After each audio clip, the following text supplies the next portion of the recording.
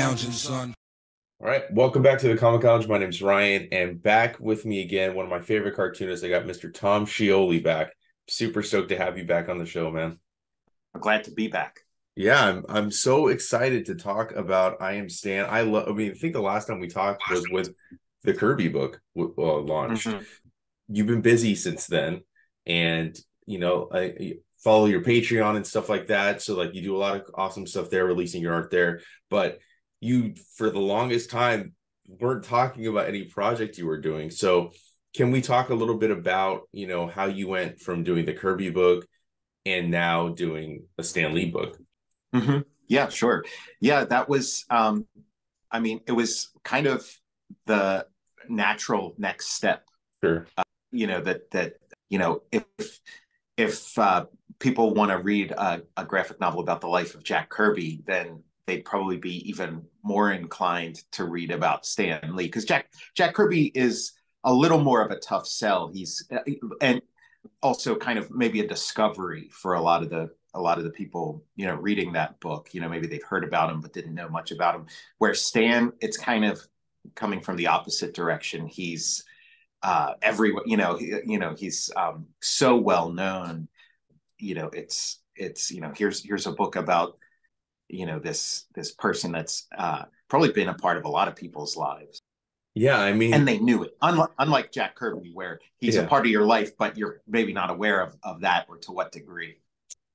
man, it's just a lot. I can't remember if I mentioned this, but like, yeah, I think like most kids growing up, you just automatically like, oh, Stan Lee created that, because like you don't know Yeah. he's the face of Marvel Comics. I mean, I don't know when they stopped, but Stan Lee Presents, even when he was long gone from writing comics, was still all over the comic book. So, obviously, I think maybe it's funny that you say that, because like for comic book fans, I think Jack Kirby was like the one that people would be more excited about. But I think the Stan Lee maybe is, you're gonna hit a lot more different people because more people know who Stan Lee is. So it's like you said, it's not as hard of a sell.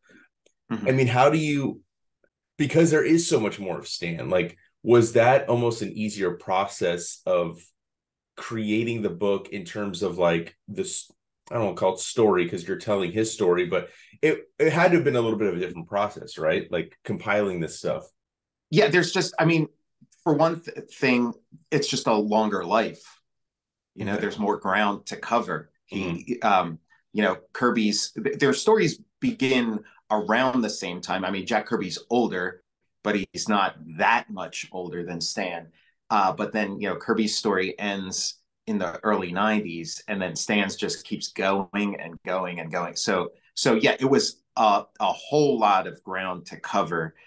And yeah, there was just access to much more material. Stan Lee, for a comic book person, is like really well documented. Like there isn't anybody else in comics I could think of, at least from his generation, where there's just that much to draw on. It's for some of these guys, it's like a couple of still pictures from like when they were 20, and then that's it. But Stan, he it was part of his mission in life. It was a very deliberate decision to be front and center, get out there, be listened to in public speaking, be recorded, for radio, for television, and then eventually for movies. I mean, a book came out. You cited in the back. I think it's the one by Reisman that came out. Mm-hmm. What, it came out like a year and a half ago, something like, it's very recent. Yeah. And I don't want to say it's like a dark look at Stan, but it's a look at Stan Lee that like I hadn't read prior to that. And I think that you kind of cover that ground, but you don't, it's not very prevalent, like you do it very subtly in the book, towards the more the it's end of part it. of the story. Yeah. Yeah, and that book, I think, because of where that book came from, that the reporting that like Reisman had done sort of began with those last days of Kirby. They did Mhm. some stories about, I think for Vice, maybe not the last days of Kirby. The last days of Stan. There was a lot of stories about like the last days of Stan, and that was kind of the focus. And so that was sort of like almost the starting point. I would imagine, like, or the focal point of interest where that author was coming from in terms of Stan Lee. And so, of course, it's going to affect the rest of the book if your starting point is this, very, very dark and troubling chapter of Stan's life. And I mean, mine has elements of that, and I think that actually is a very important part of Stan's life, and a very you can't really view Stan's life without that lens. But just for me personally, and where I'm coming from, just in terms of my history with the material and with Stan, it's much more of like a long ranged view of just like comics history and Stan's role in that. Sure. And I mean, look, I mean, anybody that is a fan of your work knows your love for Jack Kirby. Like it's like knows no bounds. How do you approach? I mean, like, I guess I've never really asked you this, but I mean, people can be very divisive with their feelings towards Stan, especially like, with all the facts becoming more known. And I mean, even the Kirby estate has been very upset with this new Stan Lee documentary that just came out. But I guess what is kind of your perception of Stan? I mean, I guess based on the book, like, I mean, you definitely have a love for Stan too. And I think it's important to note, I'm not trying to say anything bad about Stan. I mean, he has his place in comic book history. Comic books would not be the same without him, right? But there is some stuff that he's done that's, questionable in terms of like character, and that is addressed. But what are your feelings about Stan? Yeah, I mean, I've been on sort of like a similar journey to, I think, a lot of people, and like a book like mine might be for some people. I mean, because Stan's got such a huge footprint. It might be the first encounter for some people of like any kind of controversy regarding Stan. It's like, what are you talking about? That a cute little old man that shows up in the Marvel movies. You're telling me there, what, there's something bad about it? Like I think it is, like, as shocking as it is to people who are like well versed in comics. I think it's going to be news to some people. But yeah, I mean, I've been through that whole journey with Stan, and it's just kind of like this lifelong journey. And I had a lot of time to kind of think about him just throughout my life, because I mean, what's my first encounter with Stan? My first encounter with Stan is, most likely those cartoons of the early 80s where he's the narrator. And it is, like you say, you just accept him as like, oh, this is not even like, oh, this is the author of this stuff. This is the author of Marvel. But this guy's like the embodiment of Marvel. Like this, the same way it's like Rod Serling on the Twilight Zone. Like Rod Serling, was very, highly involved in the Twilight Zone, in the creation of it, but he didn't write every episode. I don't think he directed any episodes, but it's still like he's the living embodiment of the Twilight Zone. When it's like, okay, who do I thank for the Twilight Zone? It's Rod Serling. And so the impression we had is like, who do we thank? Whose hand do we shake for the Marvel universe? And it's Stan. And then again, I don't think this is that uncommon, but I got a little bit older, learned a little bit more, and it's like, wait a second, and then that feeling of maybe like a little bit of betrayal that why didn't anybody tell me about all this other stuff, and then having a bunch of time to sort of sit with that too. So just it's been a lot of years, and I've had a lot of time to contemplate a lot of this stuff, and then also just the pandemic and everything. This is a post-pandemic project, so it kind of puts everything in perspective, and you can sort of view somebody's, like, I feel like I'm at a place where I can view somebody's life with like warts and all, and accept it, and not necessarily pass any judgment, and just and be honest about it too. Like it doesn't, and I feel like that attitude of like, Team Jack or Team Stan, or like some kind of like antagonism, or some, it just I just can't relate to that kind of thinking, and definitely not at this point in my life. Sure. Yeah. You when you mentioned the word betrayal, I think that Mhm. was definitely how I felt, because like as a kid, like I I too probably it was the cartoons. I think, watching reruns and then even I think he did the 90s. I mean, cartoon 90s Spider-Man. He was a part of Yeah, that as a well. whole other, yeah. Once I heard it, once somebody told me something bad about Sam, I was like, don't say that, like you're wrong, and then hearing more about it, then I, for a little while, I was like, I was pretty upset, and then he passed. And then I was like, oh man, like then I started reflecting on that. And, like obviously, like I read the other book, the one that Reisman did. I read that, and like at times you feel sad for him. And even in your book, like you do it in a way that like he does some scummy things, and I mean, that's just the nature of human beings. I think we're not perfect, we're all flawed. And you capture all aspects of Stan's persona very well. But yeah, he's flawed, and he's also he hurts, like he's like any of us. I mean, I think the way you should when he's losing his hair, I think is was something that really really stood out to me, because like you see it, and then like then he all of a sudden he's got this like, because people say all the time like, why all of a sudden he was balding. Now this dude's got a full head of hair, like so it's just like very conscious of his own persona that he put out to the world, and then how he felt about himself. I think was kind of helped me. I don't want to say heal, but made my feelings towards him heal a little bit. Yeah, I mean, it was like that for me too. You can't do an entire book about somebody, like no matter what your intent is. If you set out to do a certain kind of book about somebody, you spend that much time in their shoes. Like if you really do your job right, it's really hard to come out the other end not having just like incredible empathy for that person.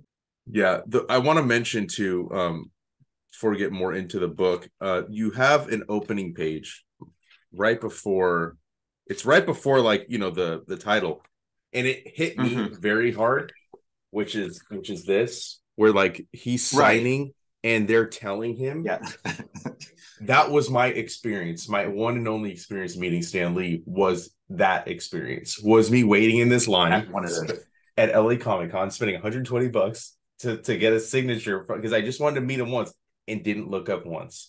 And there was like a conveyor belt of them handing him Mm-hmm. stuff and telling him how to spell. And it's just so sad, and just it made me sad being that, like, not in a selfish way of like, oh man, I paid this money and that's what I got. Like it wasn't that. It was just like, man, he doesn't even look happy here. It's like they're just trying to make money off him. So when I saw that as the opening page for the book, it just like it hit me right in the gut. And I think that was such a good, like, cold start to the book, I just wanted to call that out. Oh, thanks. Yeah, I mean that was a big part of me, like even wanting to do this book in the first place. Like that is like talking about empathy.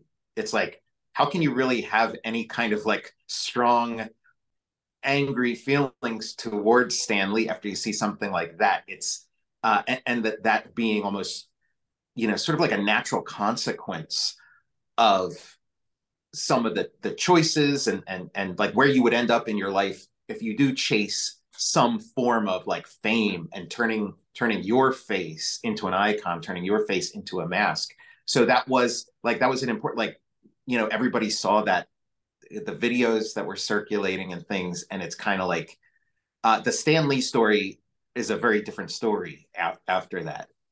And so your approach to this, as opposed to, like Kirby, like I know like Kirby probably, I don't want to say it was more work, but like you said, there's not as much with him. There's not like a bunch of interviews. Stan, like you can Google, you've spent days looking through interviews that Yeah. he's done. There's books, there's all sorts of stuff, videos. What was your goal when you were gonna put this together, since the story is so much more widely known? I mean, you are building a story, so like, how do you choose what Mm-hmm. to include and what not to include when you're forming this type of book? Well, I mean, fortunately, like there's no way around it when you're making a book, or graphic novel, or graphic biography, whatever you want to call it. You have a lot of time to sit with this stuff, so you can kind of, in the making of it, things sort of occur to you, like, oh, this, I need to include this, and then you find a place for that. Like it's a much this like slow process of things unfurling. So going in, I knew I was going to have a lot of ground to cover. I had a lot of keystones and bullet points and things where it's like, okay, I got to make sure to mention this, got to make sure to mention this. And then, yeah, just the process of making it kind of, like a tree growing or something. Other things start kind of forming like in the spaces in between. But no, it was tough. And I wanted to just convey a sense of Stan and who he is. Like this and the Jack Kirby book are, for as similar as their subject matter is, they're very different books and very different approaches. And just like, I found a way to get in an entrance into Jack Kirby's world, and then I wanted, an entrance into Stan Lee's world, and his world is very quick moving, very funny, very agile, very and very concerned with sort of like a surface reality and how you present yourself, and I wanted a book that like was Stan Lee, like you're getting like an embodiment of who he is and what I see him to be. And I knew, like with Jack Kirby, I knew like there's certain parts of his story that are going to sort of stand out, and they're going to have an effect on the reader. And one of those just sort of being his war service, that like Jack Kirby is like, it's okay, here's the story of a guy learning how to draw and making comics and things. And then all of a sudden he's on a boat, he's in Europe, it's World War II, the bullets are flying, and it's like, oh, this is a very different story than is typical for this sort of thing. And with Stan, it was like, okay, we are going to start with this sort of like precocious child narrative, this story of, like this plucky kid, smart aleck, funny, handsome, and we're going to watch that sort of, turn into something else, and some of those elements like, remain all the way through. Some of them change into other things, some of them go away, but that was going to be, that to me was like a big part of like what this journey was going to be. Like, these life stories, it's almost like within, again, because it's somebody's real life, just within the stories, it almost like changes genres. Like if you made a movie, if this were a fictional story, you might have a movie about a plucky kid, and then that's the arc of it. Or you might have a movie about like a sad old man, or whatever. Not that Stan was necessarily a sad old man, but like to have a story that goes through that full range. It's only in biography, only in somebody's actual life, that you really get that scope typically. I love the Curry book. I love this. I love stuff about, or I love books in general, or media that's based on true events. Like there's just something, there's an added element that just, you're like, oh my God, like this happened to this person. Like it just, to me, it's more exciting. I do want to, I do notice it's not narrated by Stan, but so to say an unreliable narrator is not the right way to call it. But when he talks, you don't know whether or not he's full of shit sometimes, because like he does contradict himself with stories. You call that out multiple times. Like there's an interview he's doing where he says something like, yeah, but you said you did this, that's not true. And he doesn't even acknowledge it. And I think I remember that interview watching it, but it's just funny to see that like he can't even keep the lies and like the kayfabe, he can't keep it together. And I think that that's kind of interesting, the way you show that, because like there are moments in his face where you'll see like he realizes something, or he's like something else is going on inside his head than what he really portrays. Like he always exudes confidence in public, but on the inside he's not, and I think that was pretty or what made me laugh, like watching that kind of like interaction happen within the book. Yeah, that's like another comparison with the Jack Kirby, with the story, the story of Jack Kirby and the story of Stan Lee is, there's not as many interviews, there's not as much footage of Jack Kirby, but Jack Kirby's interviews Sometimes he's a little hard to understand. He had like a certain way of speaking, a certain cadence that was, not like the clearest communication, but his interviews were very deep. He was guarded at times like Stan, and would posture, but he wasn't the expert at posturing, and he wasn't as committed to posturing or maintaining a surface. So he was often like very frank. A lot of like there was it was just, his were very genuine. You could really learn a lot from Jack Kirby's interviews, where Stan's it was kind of frustrating for me, for somebody who's been interviewed so many times, and there's to find like real substantive material and stories, and then it becomes like, okay, what's he not saying? It becomes more, because you start to see a pattern and like very specific outcomes that he wants to get, or effects he wants to have on the direct person listening to him in the room, or maybe people who might read it or see him on TV. And yeah, it's just really interesting, and it requires that's a really hard thing to communicate and get across, and so it does require like a little bit of like acting, like acting within cartooning, when you're sort of trying to show you're trying to show behavior.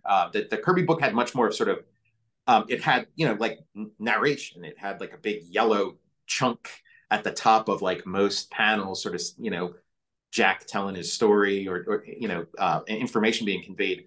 But there's I think maybe almost none of that in the Stan Lee book. It's all behavior. It's all acting. It's all seeing his behavior, and quote unquote hearing his words, and kind of the alchemy of that, and trying to like figure out exactly what's going on. Yeah, your approach is different. I mean, even the art style is different compared to the Kirby one. So how do you? Okay, like the Kirby one, you definitely like the way Jack stood out was he was more of cartoony, right? Cartoony looking in this world. How was your approach when you wanted to kind of switch it up? Because I think if you look at all your work, each project looks different. You don't always draw exactly the same in each one. You can see your art in it, but it's always different. So how is the approach in terms of artistically conveying this as opposed to the way you drew Kirby? Yeah, I mean, again, like Kirby's style, like his sort of personal style, his way of communicating was very different from Stan's. It was a little more Baroque, a little more set. I mean, they're both from a different era, but Kirby's era seems like even further removed from our modern era than Stan's. Kirby's, much more of a classicist, and and again, he's an illustrator, he's an artist, and so his world is going to be more Baroque. Stan is a guy who's quick on his feet, who's an operator, like a mover and shaker kind of, and a wordsmith, and viewed himself as out of that sort of Mad Men tradition. Like that was a specific reference for him. Like he knew those guys. His office was on Madison Avenue, and he saw himself as like akin to those guys. And so it was about making snappy patter, and office life, and it felt, even though the story spans a lot of different eras, it felt like a very 1950s approach, or like the point where the 1950s become the 60s, so sort of like late 50s, early 60s. And it felt like like, I don't know, Hank Ketchum, like Dennis the Menace era, Mad Men. And so it was just like this, the writing style, the drawing style, it just kind of naturally went there. It just felt like a better fit for Stan. Yeah, it does move fast, because you are spanning decades of the book. Yes. And I feel like, maybe I'm Almost wrong. a century. Yeah, maybe I'm wrong, but it feels a little thinner than the Kirby book. Is it a little bit smaller, or is it about the same? I think it's about the same page count. I think they are pretty much the same page, like maybe even exactly the same page count. Okay. I'm not sure exactly, but yeah, they're pretty similar page count. It's just, again, it's similar page count, and then how much ground you have to cover between the Sure. two. So I know, I don't. Maybe I just read it fast because it does. It feels snappy, you know, like you're going through it. Because I read it in one sitting. I couldn't put the book down. I mean, I was so excited to finally get a chance to read it. So, you know, I think that you talk about covering moments, right? There's so many things about Stan that I think the entire world kind of understands about him and knows. Even if you're not a comic book fan, I think just in terms of pop culture awareness, people know, right? I like that some of those aspects you quickly say, and then you kind of just you get past it in terms of, like, you know, the story of Joan telling him, well, if you're gonna, you know, they're gonna close it down or whatever, you Mhm. know, just write the story you want to write. Like, you get through that. You don't really like spend too much time. It's the stuff around it that you kind of stretch out and spend a little more time on, which I appreciate as a fan, because like if you know it, you're like, okay, well, I already know this kind of thing. But I do think that, I don't know if I remembered this before, but you had that. And also, this is the perfect sister book to the Jack Kirby book, because you're seeing the flip side of it, right? You're seeing like it from Stan's Mhm. perspective. So that scene where he walks in on Jack and Joe, and they're talking about working, doing work Mhm. at National. And I was just like, man, what a little prick, you know? He just snitched him out, like he's just like in the office. Because I know that as a Kirby fan, I know for myself as a Kirby fan, when I see it, like it kind of annoys me. So like, how do you kind of stay objective in that element? How do you separate yourself and your own opinions of situations? I don't want to speak for you. I don't know how you feel about it, but I'm Mhm. just gonna assume maybe it probably irritated you too. But how do you stay objective in that sense? Yeah, again, I've kind of processed all of this stuff so long ago that if I Mm-hmm. had made this book maybe like when I was in my 20s, that would have been really, really hard to do. But because you know, it was like maybe a hotter topic, you know, for me personally than Sure. now. But yeah, I just have that perspective, and like I understand. Like I understand. I can empathize with almost every character in this, but like I get it, and it doesn't, you know, make anything that anybody does, you know, right or good.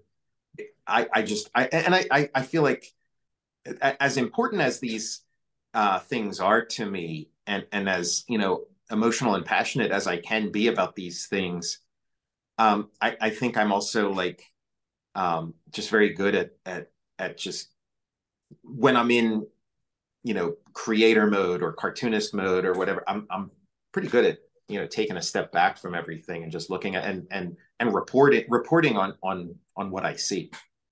I want to say too, like there's a, I mean, I guess I know I'm jumping all over the place, but I noticed it like towards the end of the book, maybe middle to the end. The way Stan takes over conversations, where he doesn't let you really talk much. Was that conscious? Like the way you did that, like especially like the where you have him work when he's recording that like overkill with Todd and Rob, Right? Yeah. and how there's like no, like Rob doesn't even talk in there, and Todd has like a couple balloons, but it's like you just see like Stan's like word balloons like just completely take over the panels, you Yeah, know.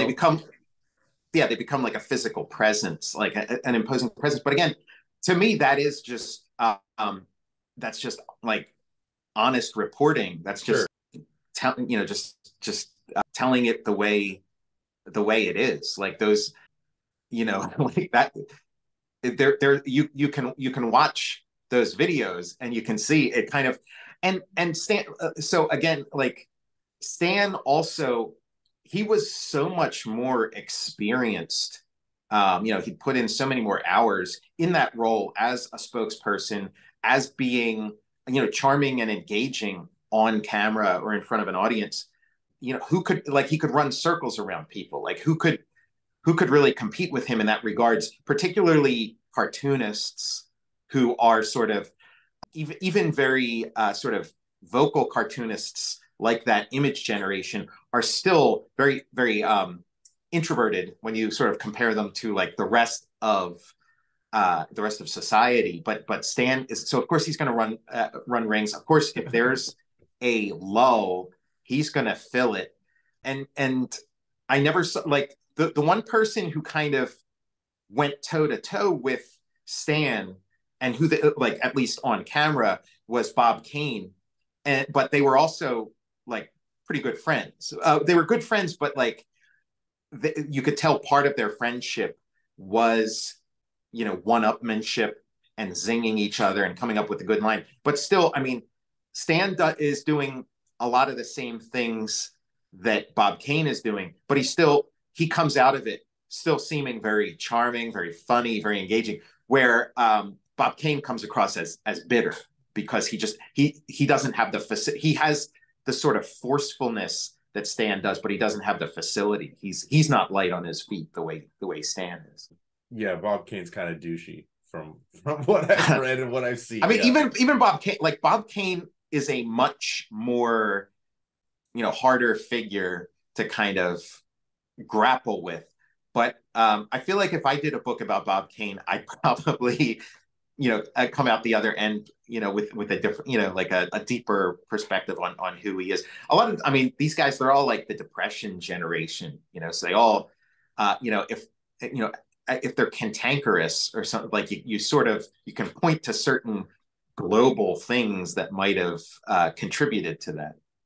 Yeah, I mean, it's a completely different generation. So I mean, look, I was born 87, so like, yeah, there's a lot of this stuff I didn't experience. My mom didn't experience, like she had me young. So it's weird to see the way people handle stuff then, is the way they handle it now. And what was important to people then probably isn't the same as what is important to people now, like in terms of like, you need to be seen. And you didn't even mention too, like the reason he did Stan Lee. You didn't like, I mean, I've read stuff, I've seen stuff like where he didn't want to be known as a comic book writer. You don't address that. You don't address the fact that he didn't really grow up reading comics. So you don't because we've seen those types of interviews where he's like, oh, he didn't really love comics. He never really wanted to do it. He was embarrassed by it. You kind of a little bit when he's in that, I think he's at like a dinner. It's in there. A little bit. There's not a scene.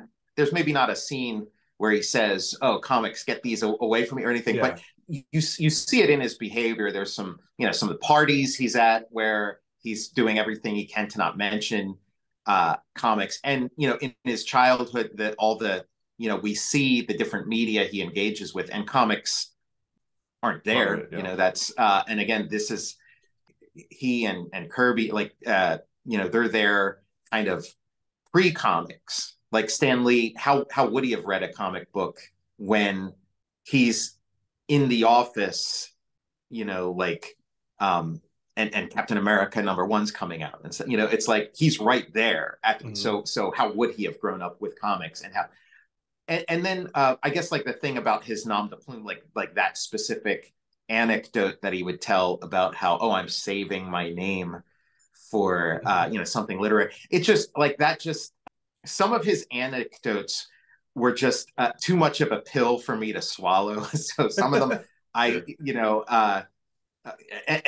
again, that is like, there are some really like ground in, like really just that have been drilled into our heads, certain stories that he's told that are just, such complete fabrications that it's like, it's weird to do a Stan Lee book and not have certain scenes in it, but some of them I think are, just complete, are fairy tales, and to actually show some of this stuff would have been, I felt would have been irresponsible. Some of the claims that he makes. Yeah, you're just. But I try to reference as much of it as I can, even if I don't necessarily, show certain like moments. And that one about the contest that he won, and they kept begging him to stop.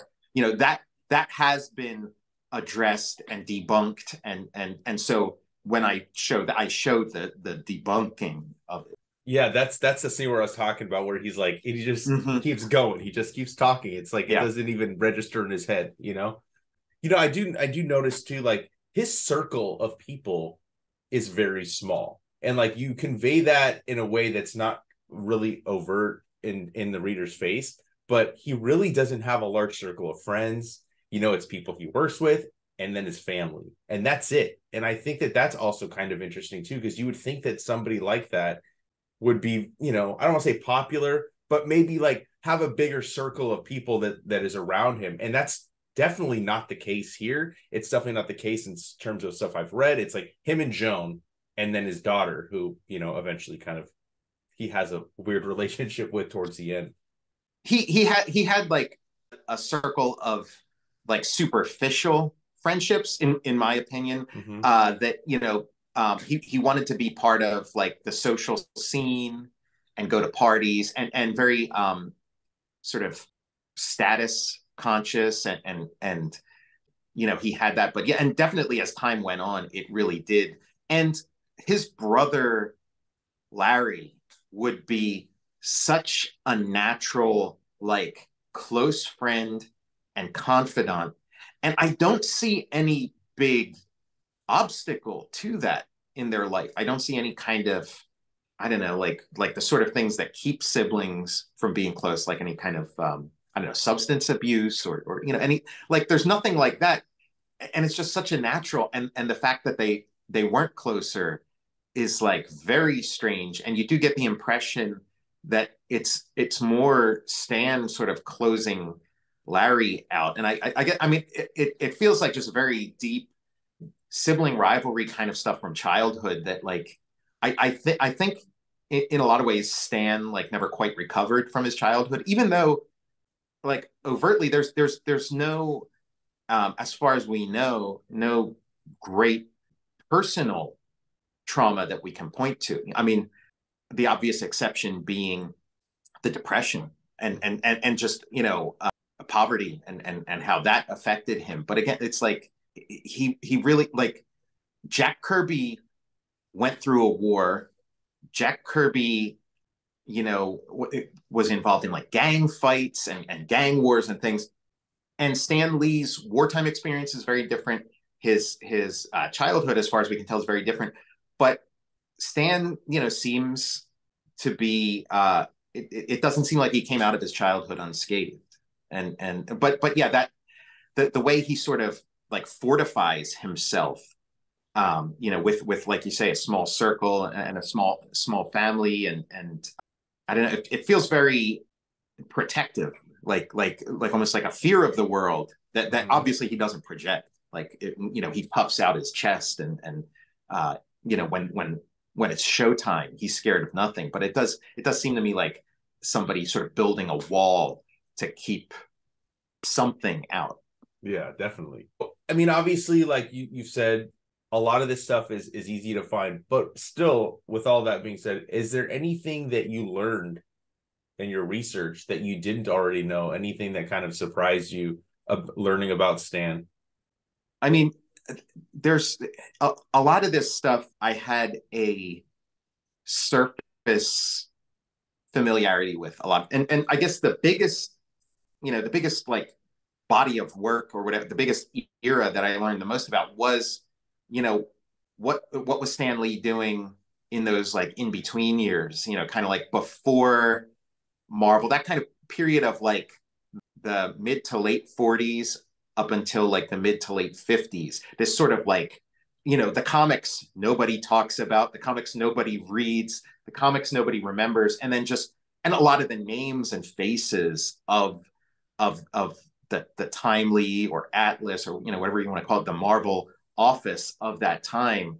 A lot of that stuff was fresh and new to me, and just seeing his role change, because he does, there's different periods throughout his life, even before the Marvel era, where he becomes like more involved in a creative sense, and then less involved in a creative sense, and then more involved, in terms of writing and things. So that it was a lot of fun getting to know that era and discovering a lot of comics, and some name, getting to know better some of the names and faces of that era.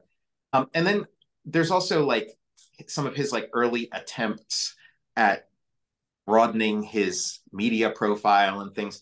And so I knew about the sort of pilot that he did for a TV show in the late 60s. He shot this pilot, and I'd seen some like bits and pieces of it, but I never like sat down and like watched the full thing, multiple times and paying close attention to it.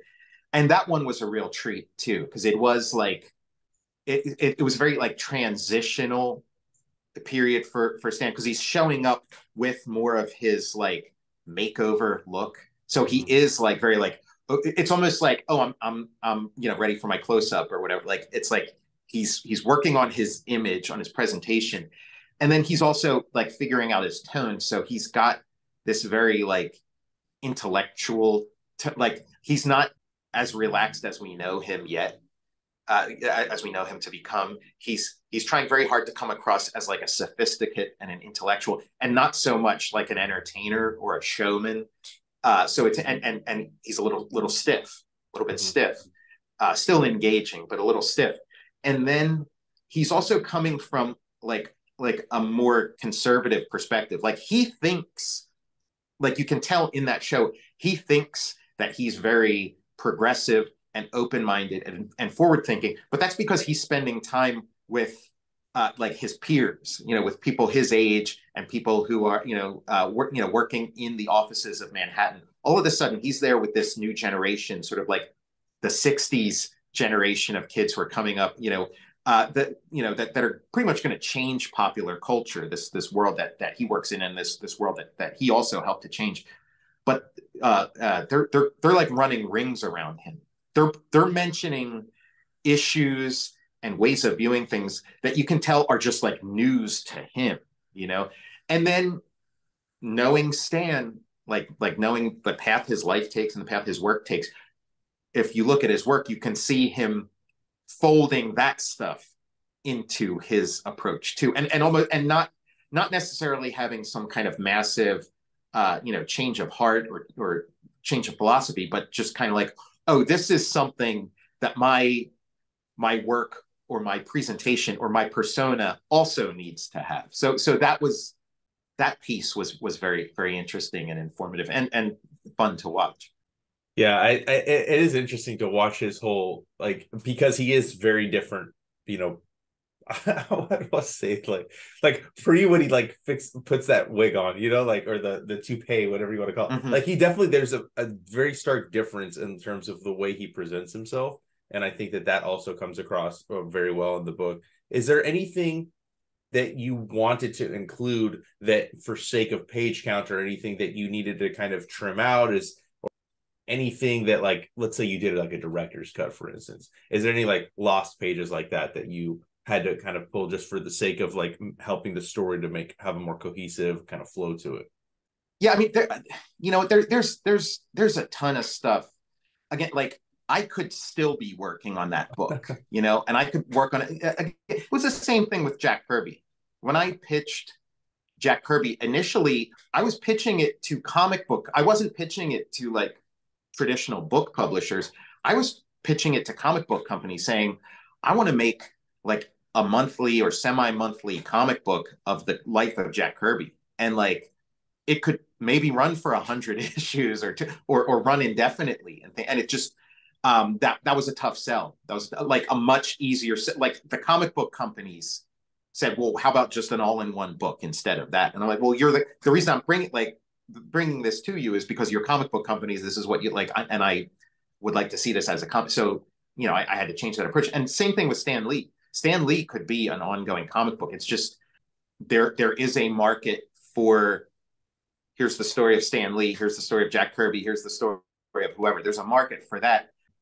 It remains to be seen if there's a market for an ongoing, like that's maybe for somebody else to prove that, oh no, this is a business model, or this is a way you can do it. But that, so yeah, I mean, it's the list is never ending. I mean, just one, and then there's some things that are maybe like too touchy that you have to kind of leave out, or and also there's things that I really like believe to be true, or as far as I can tell make sense, but it's just like it would be too much of a stretch to, like, there's just not like a smoking gun or like a concrete, so like those, and that's the frustrating part of doing these biographies, because it's like if I were doing the story of Schman Shmee or something, and like just completely, it's completely up to me how to tell a story, and make an interesting story and an engaging story, Like there's so many things I would put in the story of Schman Shmee that I can't put in the story of Stan Lee. And so it's like once you make that choice of like, okay, this is and you look at Howard Chaykin's doing like a Hey Kids comics series and stuff where it's all fictionalized, and so he can tell it, like really tell it the way he sees it, and not pull any punches. But again, that's a different object. That's a different business model. That's a different creative task, I guess. Like the How to Draw Comics the Marvel Way is like a really important book to me, and it just didn't and me as an artist and stuff, and it didn't quite make the cut, and I think a big part of that is that it was like one of those projects where it was like, this was John Buscema's project, but to make it a little more salable, or makes it, sort of bring Stan in and like so that was part of the decision but again, it's like I could like you said, a director's cut. I could see a director's cut where there's some stuff about how to draw comics the Marvel way. It's just it didn't fit. It didn't, every page that you put in a comic has to like pull its weight in somehow, and that just wasn't pulling its weight, compared to other stuff. But yeah, for me personally, that's kind of a cool little bit. Yeah, definitely. Yeah, I mean, like I said, I think you did a great job. I think it flows very well. Like you don't spend too much time in any one particular era or any one particular moment, and you really get the full breadth of who Stan Lee is without feeling like you're one way or the other in Stan's camp. What you're not, like you're not like Stan fanboy, but you're not like a Stan like hater either. It's like a perfect balance. I asked you this with the Jack Kirby because I want to ask you this with Stan. What in your mind is one of your favorite Stan Lee written comics? Fantastic Four #1. That's an easy one. That's an easy one to go. It's just so important and so good too. And really, they were both like breaking such new ground. And then the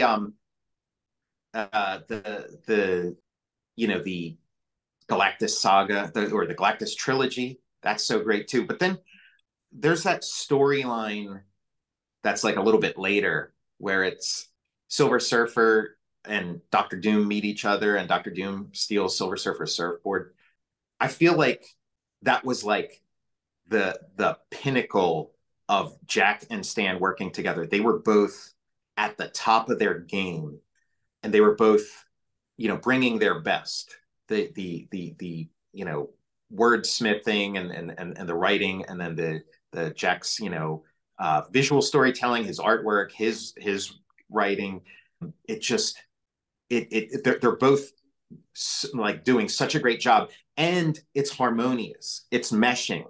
It's not the two aren't competing with each other. The two are like going like hand in hand. So I think that would be my top, just in terms of just being this like phenomenal read and just a great example of like, oh, here's what these guys do. The thing is, it's not one that we see reprinted very often. It's not, because what we would see is like This Man, This Monster, which is pretty great and stuff. But when you're presenting like the best of a person, they tend to lean into things that are sort of one and done, sort of complete little things. But I feel like Stan Lee's work and Jack Kirby's work, their best work, was part of this like never-ending saga, this never-ending soap opera. And so you take, like, I think their best work are these like snapshots where if you presented it to somebody who's the uninitiated, they'd be like, well, what was happening before this and what's going to happen after this? And it's like, no, that's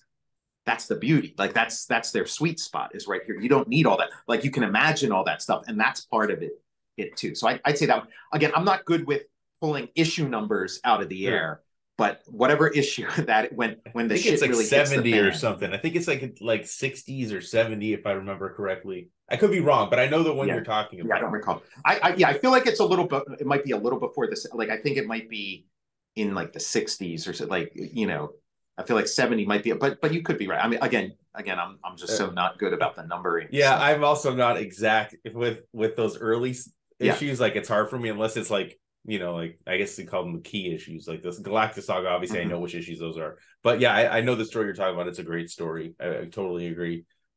Before I let you go, we're talking Stan, we're talking Jack. I want to talk about that new Jack Kirby book that you're doing with Image, Jack Kirby Star Warriors: Yeah. The Adventures of Adam Star and the Solar Legion. How did that come about? Because that kind of you Yeah. I came mean, out it of was so, nowhere with that one. So yeah, it did kind of come out of nowhere. And, if you're checking out my Patreon from time to time, I have a million projects sort of bubbling and simmering. And I Am Stan was one of those, and then all these projects are sort of competing for, attention and resources and stuff, with me. But yeah, with that one, that was just one where I'd been doing a lot of these sort of remixes of old comics where I'm like taking like like the first couple issues of Batman, and then playing around with it, redrawing and recomposing into like, the kind of reading experience I'm looking for. I did it with Spider-Man. And so then this was one, and again, this came out of working on the Jack Kirby book and working on the Stan Lee book, spending a lot of time in that golden age era and looking at sort of like the lost gems and the missing pieces and things. And that was one. And I was like, oh, this is such a great story with just this epic feel, and the narration of it was just really great, and the drawings. But it just, like, for me as a reading experience, it was just in that weird sort of golden age thing. And especially with Kirby, it's such an early story for Kirby. So he hadn't quite figured out the rules of comics. Like, nobody had figured out the rules of comics at that point yet. So it's just this kind of weird, like, it's such a great story in there, but it certainly wasn't apparent to me the first few times I read it. Just kind of got glossed over. It's like, oh, that's a charming little thing from the olden days. But like, having read it a bunch of times and spent time, I thought, like, if you just sort of extract these images and this verbiage and expand and give them room to breathe and stuff, this could be like one of the all-time great Jack Kirby, cosmic adventure comics that you could put alongside, the New Gods #7 and the Galactus trilogy and things like that. But it's just kind of this footnote at this point. So I did that just as this thing of like, I want to see what that looks like. What is that thing? And as I was working my way through it, I thought, you know what? This is actually really good. And I'll bet I'm not the only person who'd be interested in this.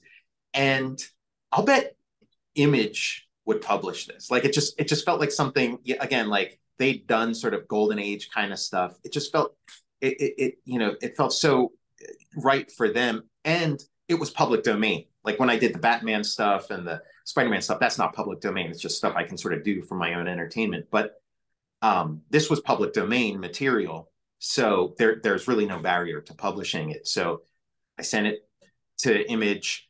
I got the quickest thumbs up I'd ever gotten in my life. Like, that's what, because again, a lot of these projects can go. I never got one in the same day. I've had publishers tell me no the same day. I've never gotten a yes the same day. So it was on. So it really like jumped to the front of the line and was ready to go. And I got the Kirby estate involved. I talked to Lisa Kirby, and we figured some stuff out, and so it's this new old or old new Jack Kirby comic that's going to be coming out in September.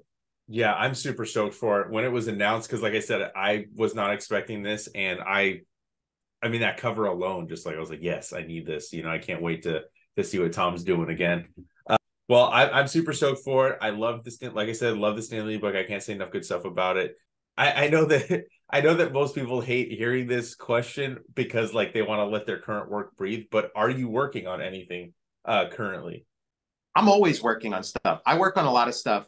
I'm not working on anything where it's like, like a publisher or something is like, okay, like I'm not working on it the way I was working on, Stan Lee a year ago or something.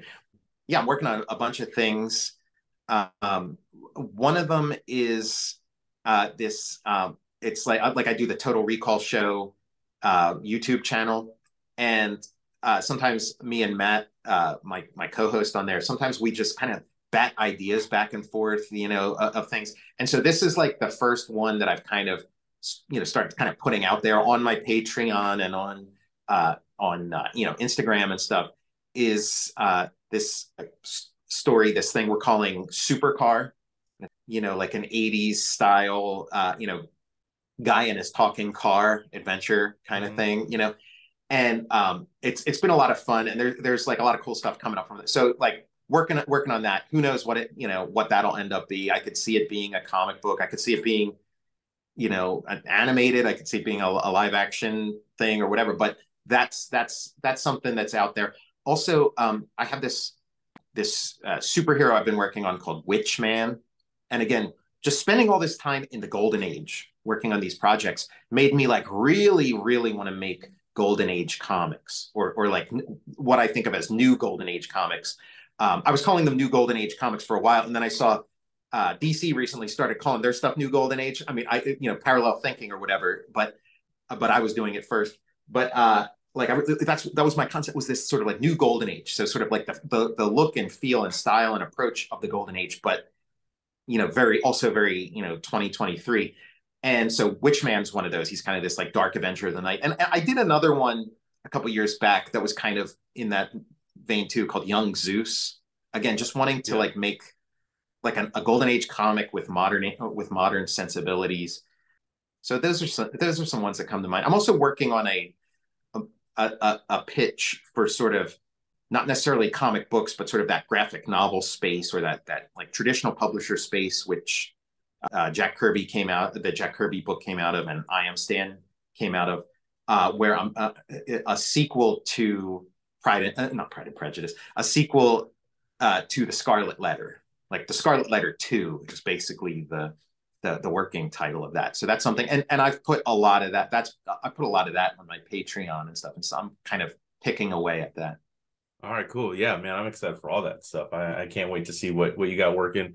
Would you ever do another biography, or you think you're good with the Stan and Jack kind of bookends? I mean, I feel like I need a break.